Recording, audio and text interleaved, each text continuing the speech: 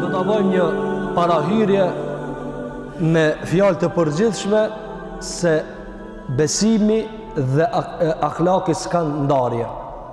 E pastaj do të marrim pik për pike se kjo është moral, po është akide.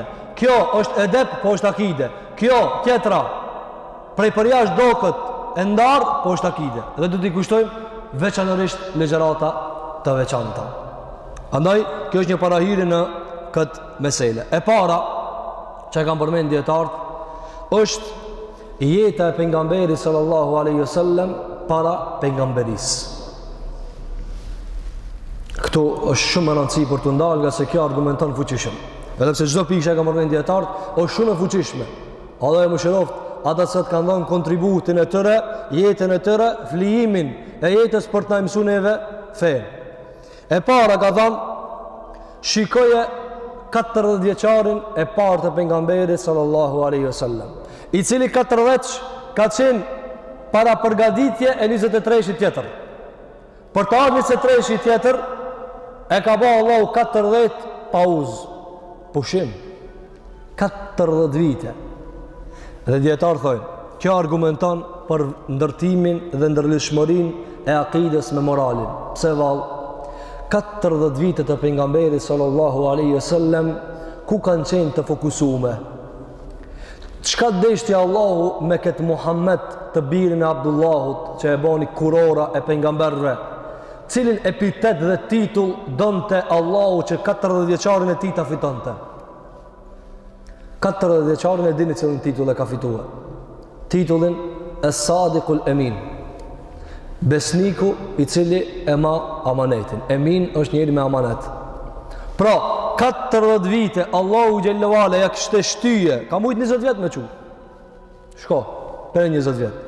25, kemi na pengamber, kemi pengamber të cilët Allahu i ka bo mu'gjize, i ka bo jashtë të zakonshëm, i ka bo jashtë ligjit, i ka bo të ri, si Jahjen, e Isën, e kështë më radhë. Mirë po, kurora pejgamberëve kanë thënë dietarët, patjetër është dashur me ardhë në kulmin e përsosmërisë. E çish ka kjo përsosmëri? 40 vite të plota. Allah, nuk janë këto 40 ditë, as 40 muaj. Se vëllezër sot më thon, "Ec mësoje një libër të edebit dhe edukatës 40 orë." Thotë shova 40 orë, çfarë do më bëti mua? Unë kam bë hoxha. 40 vite, 40. Sa bëhet njeriu thinjët 40 vjet, o vëllezër, thinjët, zbardhët. 40 vjet Allahu xhelle xhelaluhu veç për një epitet ja kishte shti. Që dalën në mesin e gadishullit arabik Es-Sadiqul Emin, që kur sëllajnë. Andaj kanë thonë, ma gjarrabna alejke l-kedhib. Atë e dini hadithin kër i ka mbledh këtë kurejsh fisët, dhe ka thonë, më ju paralemru përse pas kodrës po vjen një ushtri, e të saddikuneni, ambesoni, kanë thonë po. Kështu ju ka thonë, unë jam i dërguar i Allahut. Para kësoj që e ka thonë, ambesoni po. Ata e kanë shtu këtë fjallë, i kanë thonë dozë kësaj që për të besojna, po kur kërë rejtë? Ma gjarrabna, fjalla ma gjarrabna alejke l-kedhib dhe me thonë, kur lëkur se këna provu e që kërë rejtë dhe njëherë. Këtë epitet kur e fitoj vla? E fitoj në 40 qarin e parë.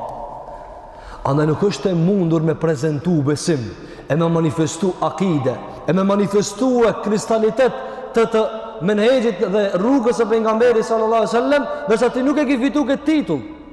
Dush me fitu njerë këtë titull. Sadiq el-Emin. Ky nuk rren kur dhe e mban fjallën. Dhe e mban fjallën. Andaj djetarë kanë thanë, kjo argumenton fuqishëm për ndërlidhjen e akhlakit me akiden. Se 40 vite është brumos pejgamberi sallallahu alaihi wasallam që në fund të hidhet në mejdanin e luftës për besimin Zotin Gjelle Gjelalu. Andaj kjo është e para që neve argumentohemi me këta fuqishëm, që neve duhet të ndërtojnë besimin tonë mbi akhlak.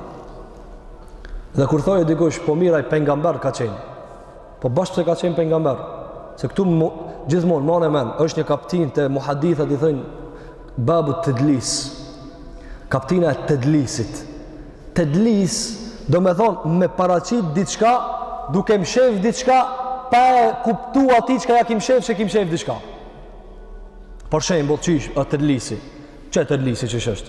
Kanë thonë djetartë, Hasan el-Basriju me thonë, ka thonë pejgamberi sallallahu alaihi wasallam. Hasan el-Basriju, a ka më të madh? S'ka Allah. Më me thonë Hasan el-Basriju, ka thonë pejgamberi sallallahu alaihi wasallam, djetarë thonë, ha, ka dal tedlis. Këtu mashtrimi holl është. Ku mashtrimi Allah? Po ku e ki nguti pejgamberi sallallahu alaihi wasallam? Mirë, po dëgjuesi, nëse akon ati prezent, çka ka mujt më shku menja? Po Hasani atë folë Allah, mshele këtë kaptin, farë të dlisi me dlis.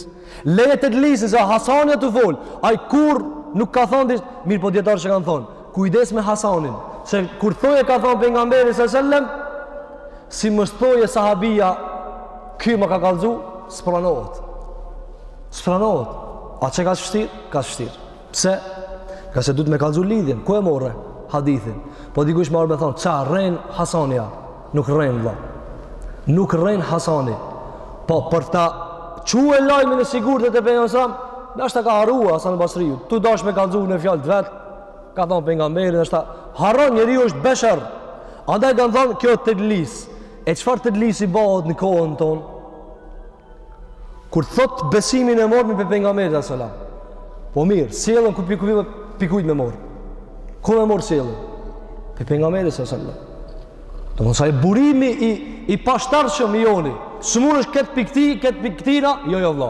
Të gjitha i merr prej atij. Andaj kjo argumenton se neve duhet të ndërtojna mbi besimin ton, mbi edebin të cilën e ka mësuar pejgamberi sallallahu alaihi wasallam.